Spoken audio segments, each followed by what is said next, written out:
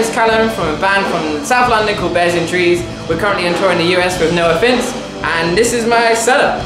Let's start with the keyboard.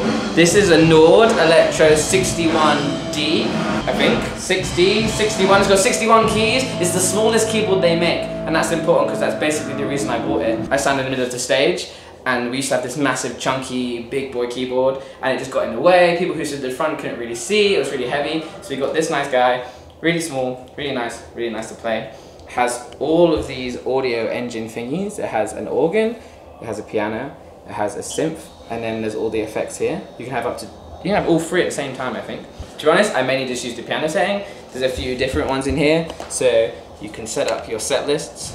So this one has the Royal Grand 3D, this one's got the Studio Grand, this is layered with a synth, this one's layered with an organ flute, just another piano there. And essentially I can program in my set list, so all I need to do is flick through each of the numbers to get to each song.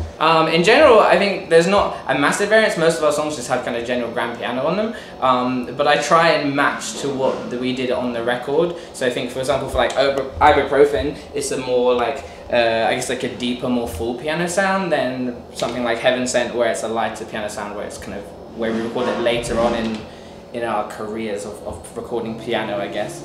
But I think other than that, they tend to be pretty similar. And I tend not to use the effects as much. So this one has a slight delay on it and some reverb, but that one hasn't got a delay on, neither is that one. I think it just gives more scope for the front of house to do what they need to do rather than having to battle what's already been programmed in. That's the sustain pedal. This is a little Nectar. Normally I use a bigger one, but because we're touring in the US, I bought the small guy because less weight, smaller, easy to carry. This is a very cheap Fame DI box. These are my cables, red for right, blue for left. Industry, everyone knows, everyone gets it, always works. Oh, and then also, this was good about a keyboard, I can have my set list on here, even though it's wrong and I have to ignore it. This is the stand and the cable which we bought in Guitar Center, and it's very expensive. The stand is okay, it's a bit wobbly, but it makes do and it works. This is my ukulele. It was given to me by Ohana Ukuleles. They're based in Long Beach. I emailed them and I said, I really like your ukuleles, can I use one on tour? And they said, yes, here you go. So it's exactly the same as the ukulele I use at home, but it's not the one I use at home. It is a TK35CE, so it's a tenor ukulele. It has the cutaway, which I really like. You can get a full body one, but I think this looks cooler, and when you're playing an instrument, it's all about the looks, much more than the sound. Solid mahogany throughout, so the headboard, all of it, all the random things. There were Aquila Nygut strings, standard ukulele tuning, so G, C, E, A. Gotta catch 'em all, if you're wondering how to remember. Fun thing about ukulele tuning is the first string is higher than the next two, and then the last one's the highest. That's interesting. Has a pickup, it's electroacoustic, that's very important. Has an inbuilt tuner, it's very exciting. This is currently on a little bit less bass, some more middle, and even more treble. That was just random on this tour. It just happened, and that's how it's stuck now. I screwed, one of the lovely people in Baltimore helped me screw this thingy bob, this, what do you call it, strap button into the back. He was very nice. And this is the pickup. This strap, it's got stitch on it. It was given to me as a Christmas present, and I've used it ever since.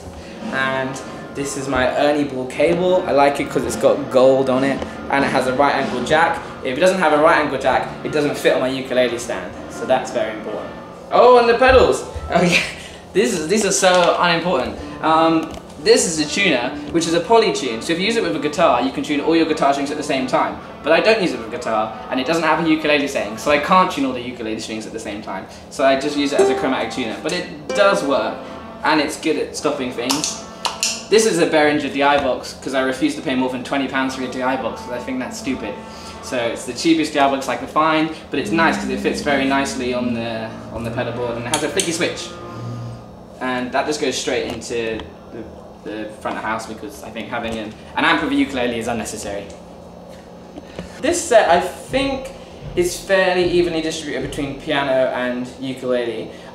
It used to be before that I'd swapped quite a lot between the two, but as we've played more shows and gone through playing more live set, we've swapped it, so I mainly play just one instrument per song because it was getting complicated having to take it off and swap in between all the instruments. What we also do quite a lot now is we'll put, if I'm only playing a little bit on the piano, we'll put that on our backing track so that I can run around and go into the crowd and dance with people, because I think that adds to the performance so much more than being stuck to an instrument where I can't really move, or having to be at a mic stand because I've got a pedal ukulele.